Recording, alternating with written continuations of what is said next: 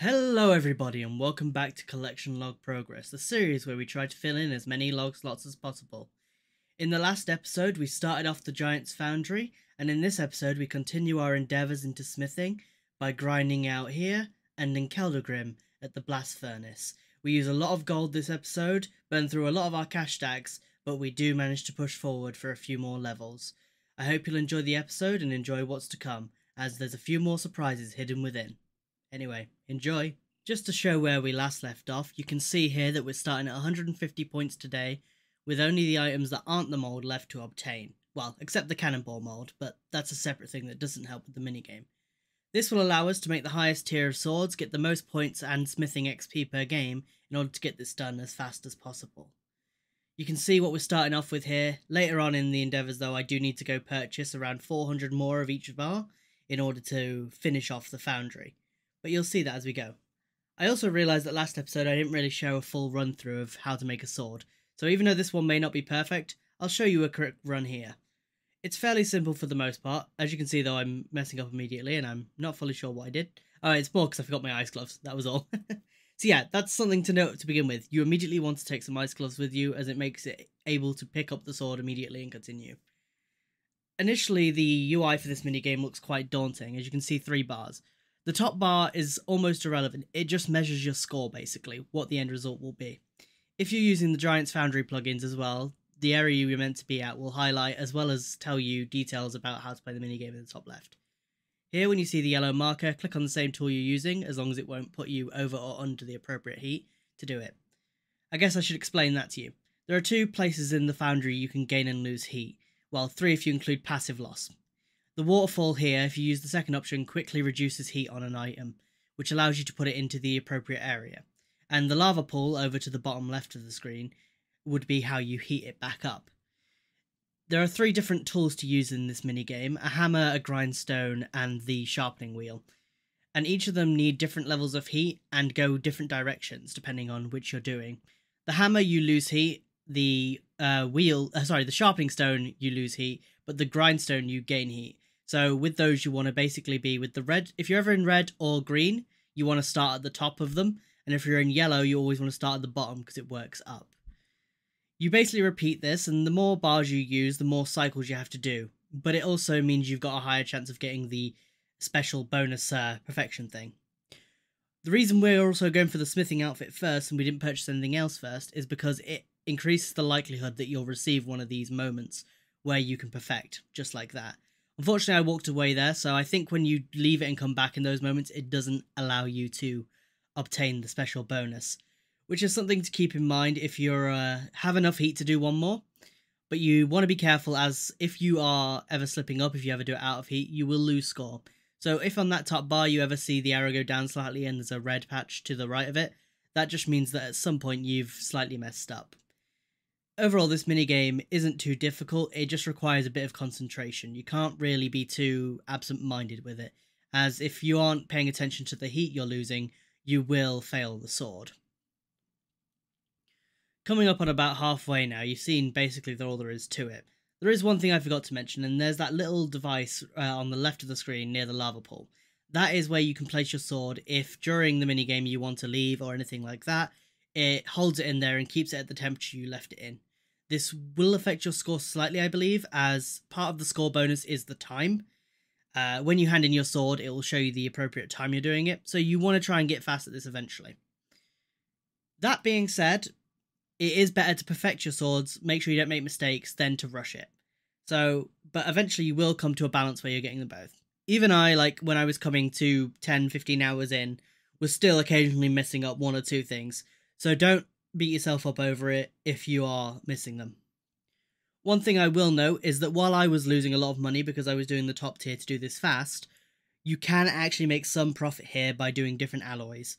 At the time of recording, I believe steel and mithril were making profit, but you're always best to consult your GP per XP guides or your wiki guides, just to make sure that at the current time that you're doing this, that you're making money. One of the benefits to this will be the Colossal Sword, which I believe I will get last. The reason I'll get last is because it has no practical application for me. It's It's a good mid-tier weapon, but for the price of points, it's arguable as to whether you should go for it, as I know other players and friends of mine who are doing it, who haven't managed to make the most use of it because their resources at that point in the game aren't as high. Though for a slash weapon that does more damage depending on the size of the creature, it's not too bad. I will at some point in the future possibly test it out, taking it to probably Sarachnis as I want to grind more clues, and I'll show you there. Coming along, you can see that it's a lot of back and forth running, but whenever you hand in a sword, your energy is recharged. I put the Graceful on now, but basically the moment you get Smithing Outfit, you can start to change over to the different equipment there. Overall, I'd rate this minigame quite highly. Not quite as high as Guardians of the Rift. I think that minigame offers a reprieve to smithing to runecrafting in the way that smithing didn't quite need. I believe if smithing was as, how can I put this, tedious as runecrafting was, then this minigame would be even more important. The minigame itself, going from start to end, if you're going as fast as possible, doesn't take that long. We're talking 13 to 15 hours if you're playing efficiently for the whole thing, which in terms of RuneScape grinds is nothing when you consider that Trouble Brewing is like 400 hours with an alt, which is another grind that I am daunted to do. Recently, one of my friends, Schlack, in the clan, achieved his full Castle Wars and Trouble Brewing capes, and he did well. As you can see there, I finished it off, you get some coins, and then you just rinse and repeat the cycle to the next one. Doing this along came one of our clan members, Mark V. Dozo, or just Mark. The reason he came along was to, obviously, Giants Foundry came out and wants to achieve it, but also it was the clan skill of the week was smithing, which was a big motivator for me to push this one out of the way, and also grind towards my 99 with it. I ended up doing Giants Foundry basically all in one go. I played one night, then immediately come along the next day I continued doing it. So if you want to check how long this took, or the appropriate rates I was getting, note that I was getting about 247k XP an hour that dropped down to about 230k when I was taking it slow. So if you're just watching my total XP in the top corner, that kind of gives you an idea of how long I was here as we go through it. Handing in this sword, we come on a huge milestone, 92 smithing, which in itself is cool as it puts us at the XP halfway mark to 99, but also that hits 2200 total on the account, which allows us access to the highest total level worlds. I won't often use them as I've heard they're quite laggy, but it's really good to have and puts us only 77 levels off max it. Starting off this episode, we can see that we're at 652 collection log slots, meaning we're around 50 off getting to the mark where we can change our clan icon permanently. Giants Foundry, as you can see here, offers 9 new unique items, which will push us up closer and closer. Here, after a few more swords, we're able to buy our first one of those, the boots. Now, in retrospect, I wish I'd gone for the gloves so I could immediately do what I needed to do with my ice gloves, but the boots being the cheaper one is also good to get. A lot of mini games you want to just go for the most expensive to make the grind less, and because they all have the same effect. But with this one, it's good to get the least expensive because of that bonus that I mentioned, the more times to perfect it. And here you can see the bonuses. It also makes smithing on an anvil slightly faster. Here I met a guy with a cool name and also a cool pet, so I congratulated him on it, only to find out he got it in 12 KC. I'm nearly 150, maybe 200 KC there, not seen anything, so damn, Spoon. Coming in a few more swords later, you can see we're at the 3500 mark, which allows us to buy the Smith's Gloves, which, similar to the last piece, will allow us to get a boost. Reading through it, I don't think I paid too much attention, as if I did, I would have known what I find out soon. I buy that up, add to the log slots, very nice indeed, putting us up to 654. Initially, wasn't sure if you could use these in the minigame, as you need the ice gloves, and I was unaware until our good friend from the last clip, Mr. RuneScape, informed me that you can mix the two together to make the Smith's Gloves eye. I'm grateful for him that he did, because before then I tried to use it and was like, damn, can't use them. So, thank you to Mr. RuneScape again. In this one, I hand in the sword here and get the highest points I've received and end up receiving the entire time. This is a mixture of good RNG and just the right mix to make it. Handing in our next sword, we are very blessed with the fact that we have pushed through these levels to get to 93. We are now over that halfway mark and pushing our way further and further towards the end of it, which is really cool. About an hour's worth more of swords, we managed to get enough points to afford the next piece of clothing. We are 2 off, and so I make the choice between the legs and the body. It doesn't make much of the difference, so I went with the one that would show off more, being the body itself. This puts us at 3 out of 4 of the pieces, and while this grind is taking a while, it's certainly one that you can grind through. As if I can focus on a grind for this long, it can't be that bad. Anyway. Another sword handed in means one of two things, and if you look at the top right, I think it's pretty obvious. 94 smithing.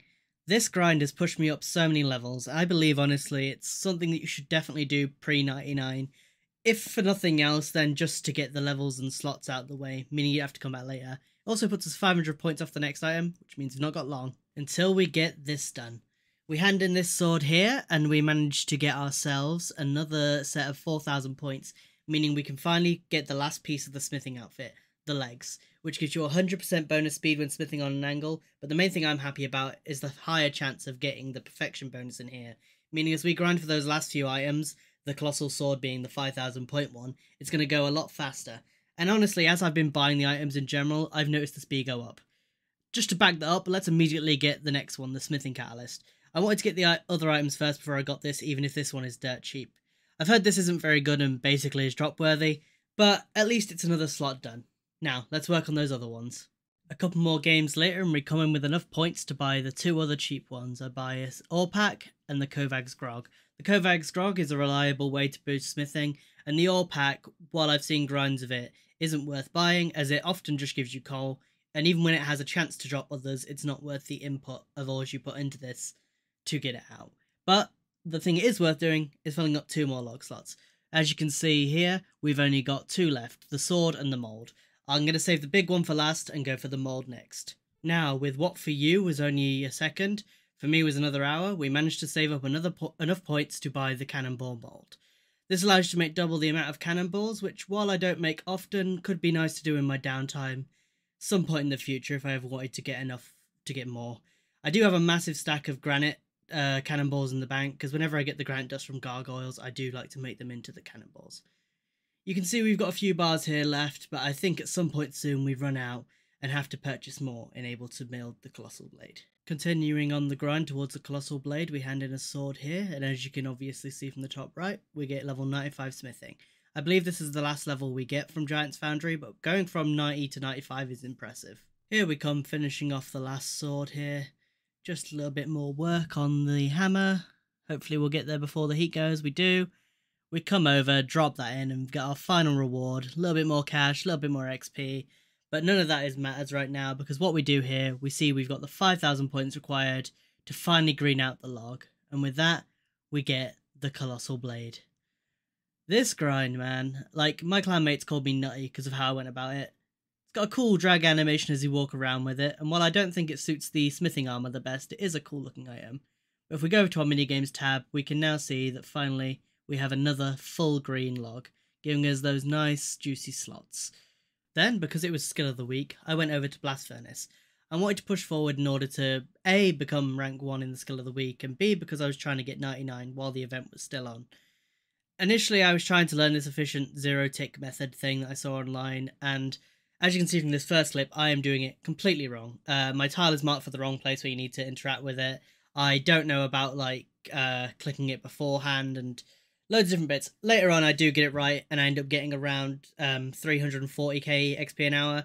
But these initial ones, as you can see on the left there, I am not getting it right. I won't bore you with it too much, as I'm sure you've probably seen Blast Furnace a million times. But it's definitely a tedious grind. I mentioned the same with runecrafting earlier, and how smithing isn't as tedious. Well, doing this makes me kind of want to change my mind on that statement. Midway through the week of doing this, actually ended up burning out a little bit. I finished skill of the week, and then I took a 3-day break from RuneScape as a whole, just because my only goal each day was to get on and do smithing, and I should not have done that to myself, if I'm honest. I'm glad I got it done, but I shouldn't have done it the way I did. Anyway, I'll come back to you when we've got a level. As you can see here, we're pretty close. We come here, click on this, click that, open up our gloves, and bam, we get 96 smithing, putting us only 3 now off getting that end goal. A few hours later of running more gold, we come over to it here, click the gloves. I didn't have my XP tracker up, so I wasn't expecting it, but 97 smithing drops in there. Another about 3.5-4 hours of smithing later, we come over, click here once again, and that drops us 98. Putting us 1 off. I think it was at this point, if not a little bit before, that skill of the week ended. And if I bring up the score here, you can see where we ended up. And whilst it was quite competitive between the other ranks, I can see that I kind of zoomed off with my heavy grinding. I think even one of my clanmates called me a masochist at one point when they saw my rank on day 2, and I think I had about 2 million at that point. So, yeah, when I want something, I will properly grind for it. Unfortunately, the next skill of the week will be delayed for a couple of weeks, as there is an interclan bingo going on, which, due to IRL circumstances, I won't be participating in. But more on that later. And as you saw in the background right there, I managed to just hit the 300 mil mark. Unfortunately, the item I chose to smith has a 0.5 XP modifier, and since I don't see where I am on that 0.5, I wasn't sure if it was going to immediately round up, and it did. So unfortunately, I wasn't able to land directly on the 300 mil, so I guess I'll just have to do that at 400 mil. But that's a nice marker to hit on my grind towards max. So finally, after a lot of grinding, a lot of frustration, and a lot of tiredness, we put in that final set of ore, click our goldsmith gauntlets to get that a drop, and get 99 smithing. This is another one down, I believe our 11th done. It could be more than that, it might actually be 10 left, so that means we've done more than that. Either way, it's one more on our road to max.